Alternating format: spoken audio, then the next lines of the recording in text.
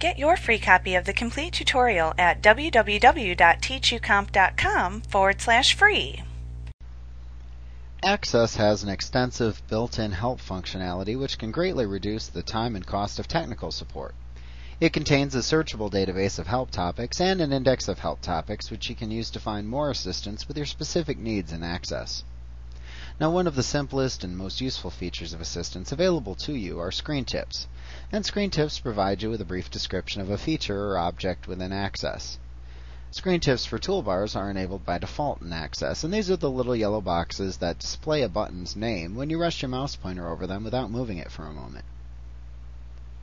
To search through the help files that are available, you can select Help from the menu bar and choose Microsoft Office Access Help.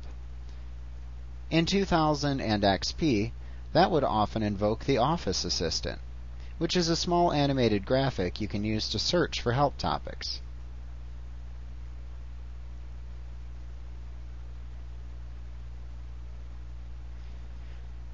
In Access 2003, selecting this command brings up the Help pane at the right side of the screen.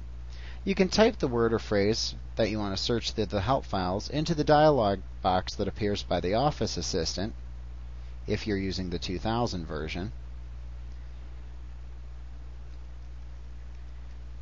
and then click Search. Or if you're using 2003, in the Access Help pane, in the Assistance box, click into Search For and type in the term for which you're looking for some assistance.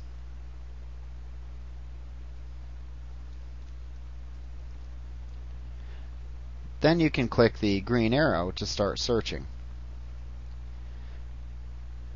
The results then display either in the Office Assistance dialog box or in the Results pane and the Task pane, depending on which version you're using. You can click on a help topic listed to view the associated help file in a new window. Then when you're finished, you can close the help file to return to the results list, where then you can continue clicking on different topics to read more about the terms by which you searched.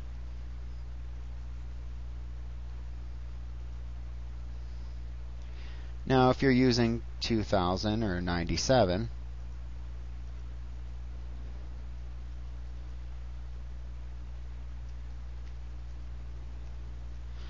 you can type in a term,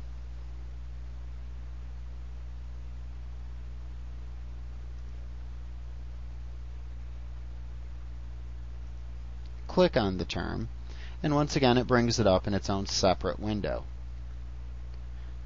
There's also a little bit more that you can do in order to see other forms of assistance rather than just the Office Assistant.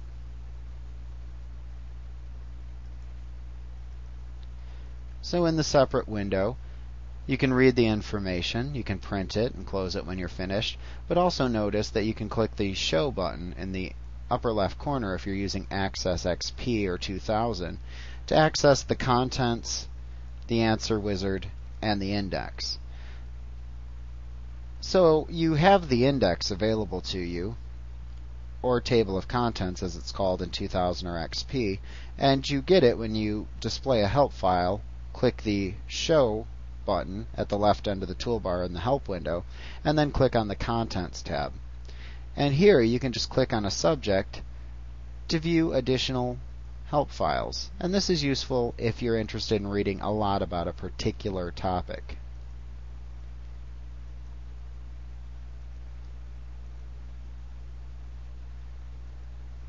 So for example, if you were interested in the different spreadsheet functions, here's where they're all listed in Access.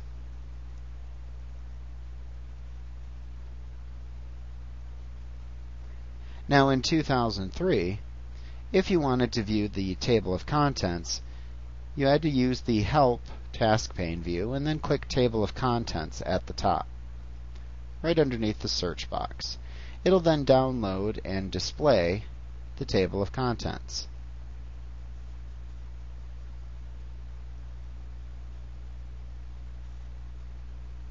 And once again, you can click on any one of these table of contents to view the different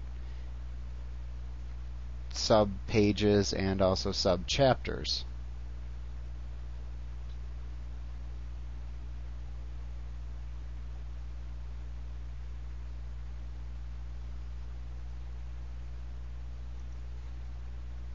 And once again, you can click on any one of the actual help topics to display it in its own window. And when you're finished, you can simply close the window. Now, if you're using Access 97, in addition to the Office Assistant, which was available under Microsoft Access Help,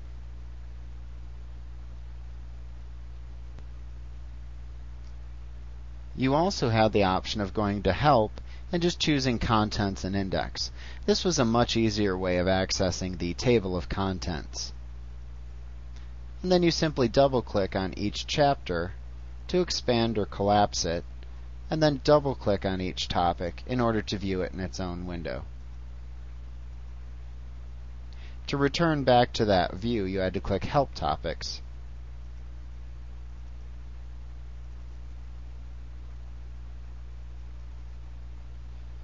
But we still had the contents and the index, and of course the find function.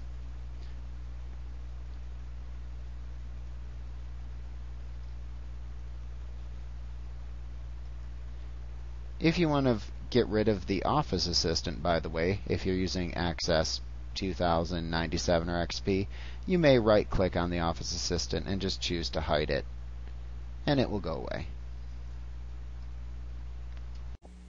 Like what you see? Pick up your free copy of the complete tutorial at www.teachucomp.com/free.